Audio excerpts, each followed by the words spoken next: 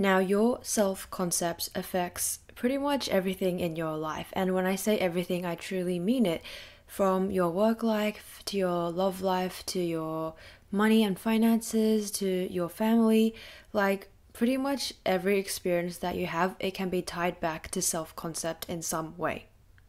Self-concept is also like a big umbrella term for many other subcategories like self-love, self-worth, that type of thing, but they all boil down to self-concept. And you can see self-concept as the soil, the foundation of all your life experiences. And if you have a low self-concept in general, you can say that your life experiences are going to be very poor because they are going to reflect back to you experiences that make you feel small and limited.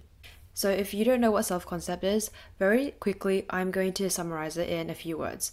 Basically, it is how you see, think, and feel about yourself and how you see yourself in relation to other circumstances or other things or other people in your life. What is the position that you are kind of viewing yourself from? Are you seeing yourself as someone that has a lot of power, a lot of autonomy over their life, or are you seeing yourself as someone who is kind of just going with the flow, not really having much control over your life and just really being a product of your environment? So to build a self-concept that is first class, high-end, high quality, a self-concept that is like royalty, you have to enlarge your own perception of what you are worth, what you are valued at. That is the first and main step. You have to enlarge your perception of what you are valued, what you are worth. Now let's talk about self-concept in relation to love and SP, because I know most of you are probably here because of that. When you think of yourself in relation to your SP or your partner or your love interest, how do you see yourself? How do you perceive yourself? What do you feel about yourself? If you think of yourself as someone that is a blessing, someone that has so much to offer, someone that is truly a gift to that other person, they will reflect that perception of yourself back to you. But if you're seeing yourself as someone that is super ordinary, nothing special, nothing much to offer, you have to earn all of your worth and earn their love, you're someone that doesn't have that innately, then you are going to attract someone that is going to reflect that back to you as well. So you need to start seeing yourself as someone that is just so valuable. You have so much infinite value and you are irreplaceable. You are unique. You are one of a kind. There is no one else that is going to be like you. You are the first and last person of you. You yourself. You are just so unique, right? And see yourself as someone that is worth like $1 million. You are truly worth more than $1 million. You're worth billions and billions. You can't even put a number to how much you are worth. And that's how valuable you are. You are a literal blessing on this planet. You are a gift from God, a gift from the universe, whatever you want to call it. You have to truly believe this and embody this. And if you do this, people will reflect back to you that high standard that you are viewing yourself from. That's essentially how someone is treated like royalty. You know, things like princess treatment or king treatment, if there's such thing as that, I don't know. But when you are treated like royalty in a relationship, it is because you see your own value.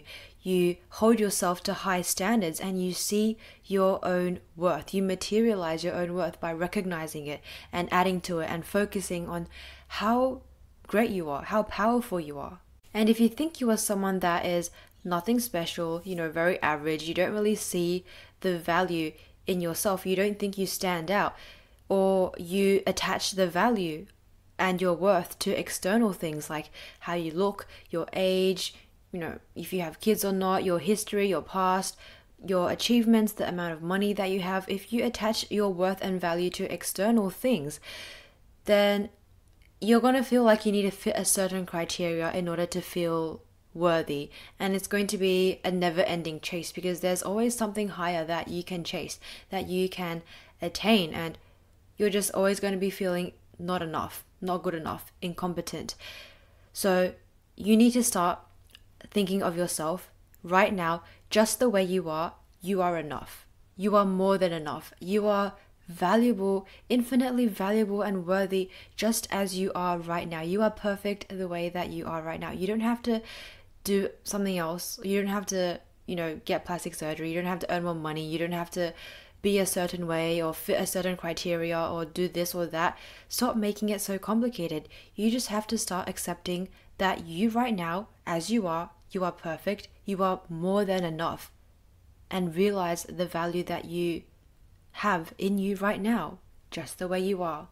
Your self-concept should not be dependent on external circumstances or external things. Like, you could be homeless, you could be getting bullied, and you could make the choice to start feeling like royalty. You could start seeing yourself as someone that has so much power, that is so great, so much value in them. And you know what? If you truly were homeless and we were getting bullied, but you made that choice to feel that way internally, you would start seeing your reality shift very, very quickly. And this concept applies to money as well, because I know a lot of you who are not trying to manifest an SP want money. And if you are wanting to manifest a large sum of money, how do you see yourself in relation to that sum of money? Do you see yourself as someone that is worthy of having that sum of money? Do you see that money as something that is more powerful, more important than you yourself?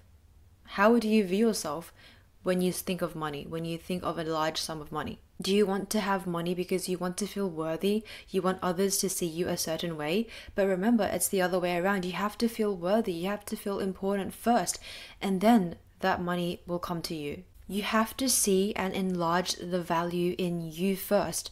In whatever area of your life that you are trying to improve, you have to enlarge your own value. See the value in yourself. Focus on your own value. And when you do that, an SP is not going to seem like anything special. $1 million is not going to seem like anything special, because you are so focused on your own value that everything around you just is kind of like, yeah, this is great, but I know who I am, and nothing can take away from my own value. Nothing can add to my own value except for me. So enlarge your own perception of who you are, what you are worth, how important you are. And when you do, energetically, you will feel like you are worth more than any sum of money. And having that mentality is what makes money come to you quicker, because it's like, okay, she doesn't need me, he doesn't need me anymore. It makes me less resistant to her, and therefore I'm gonna be more in her life. I'm gonna be more abundant. I'm gonna show up more abundantly in her life. I'm gonna manifest as more money in her life. That's what I'm trying to say. You have to be someone that money wants to hang around, right? Like, if you are not even seeing yourself as anything special, obviously money is not going to want to hang around you. Think of money like a friend, right? If you could talk to money and the dialogue that you were having with money is, oh, why are you never showing up for me? Why are you never there for me? Why are you not enough for me? Obviously, money, if it was a friend, it's not going to want to stay around you. It's not going to want to hang around, because you're in such a lack vibe. You're in such a lack energy, and they don't want to hang around that. They want to hang around someone that feels abundant, feels worthy, feels powerful and important. That's the type of person that money would want to hang around if we were to personify money. I also want to point out something that I think is important to talk about.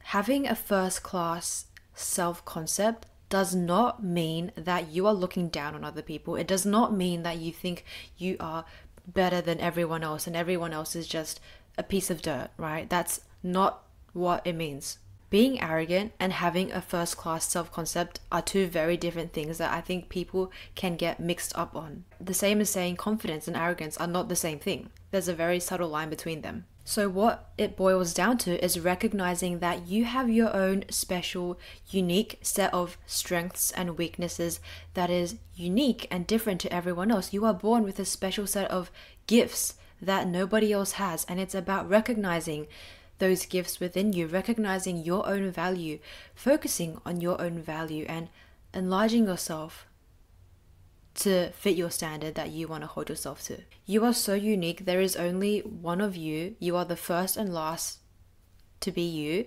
and no one else can be you. So you are so focused on your uniqueness. You are so focused on your uniqueness. You are so focused on the fact that you are just so special. so irreplaceable. There's no one else like you. There can only be one of you, and you're focused on that. And because of that, because you understand that, you see your own value. You recognize that this is what makes you so valuable and so special. So recognize that there is a thin line between being focused on your own greatness, your own power, and elevating yourself to fit the standard that you want to hold yourself to, versus thinking that you are better than everyone else. There's a thin line. You are the first and last person to go through the set of experiences that you've gone through in your life, and no one else will be able to have those same thoughts, those same beliefs, those same experiences as you. And that's what makes you so special and unique, and you need to focus on your own value around of that. To have a first-class self-concept, you also need to have a lot of faith, a lot of trust in yourself and what is going around you. I want you to think of it like this. Imagine a king or a queen, and they're sitting on their throne, and their servant or whatever comes up to them and informs them of something that's gone wrong. Is the king or queen going to start panicking and being like, oh my God, what do I do? What do I do? And they start getting on their hands, doing all the dirty work, fixing the problem themselves? They probably won't do that, right? Like, generally, when I think of a king or queen, they're relaxed and sitting on their throne, trusting that things are going to work out for them, even if something undesirable appears in their reality. They're not going to fixate on the undesirable. They're fixated on their life that is already perfect, and they're just relaxing and enjoying, trusting that everything is going to work out in the end, even if they can't figure it out in the moment. Kings and queens do not trade or abandon that powerful state of mind that things always work out for them just because they see something that they don't like in their 3D. So you need to hold that same type of energy for yourself. You need to almost, not egoically, but energetically, imagine that you're like a king or queen in your own reality, sitting on the throne, and if something pops up that you don't really like, you're not going to stress and fixate on it and use all your precious energy trying to fix that thing that just popped up. You're going to sit back, relax, focus on what you actually do want, and trust that what you want is already done.